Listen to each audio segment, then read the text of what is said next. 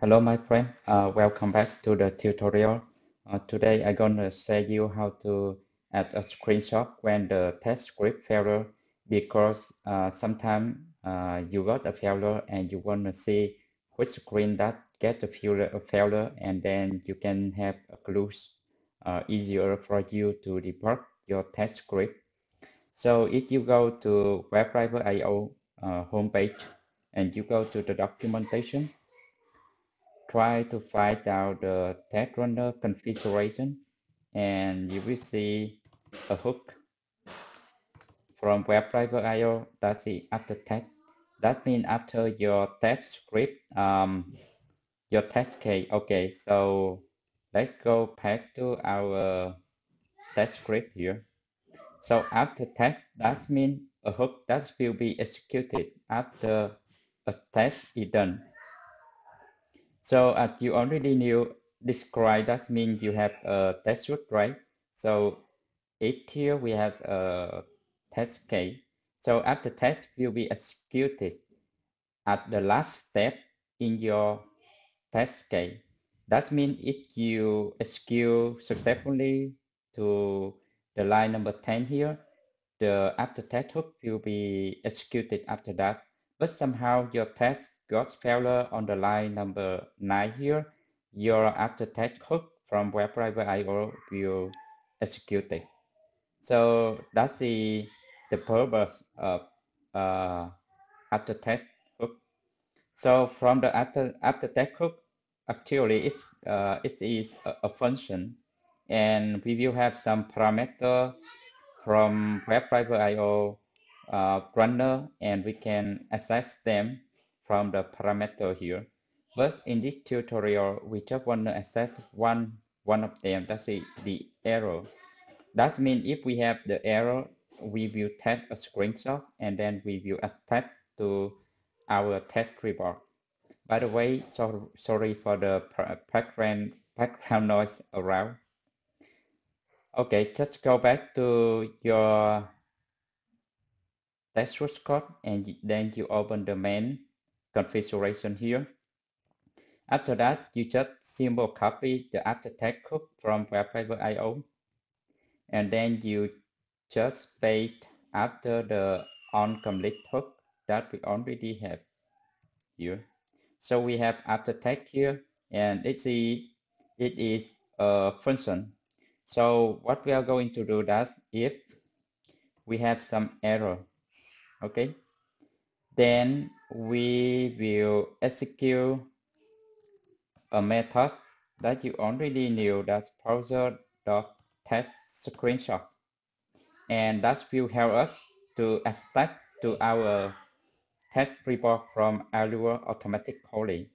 Okay, so let's try to make something failure here.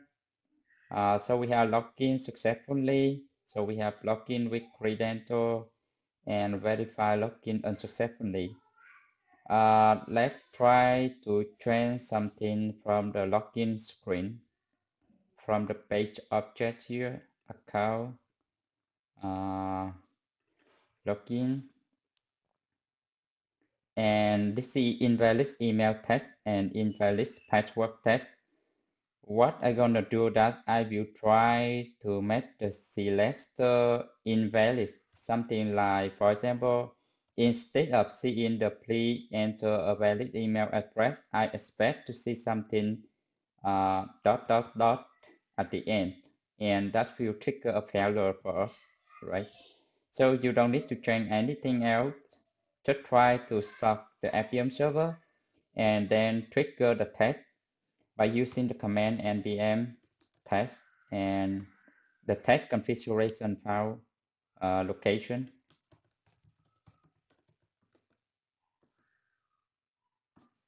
Enter.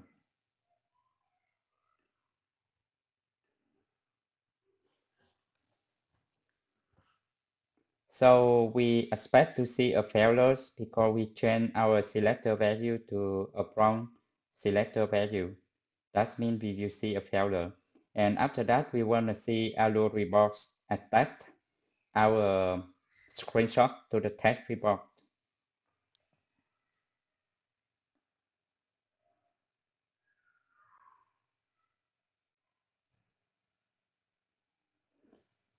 Now it's trying to find out the element text here, but because it's invalid, so we will get an error.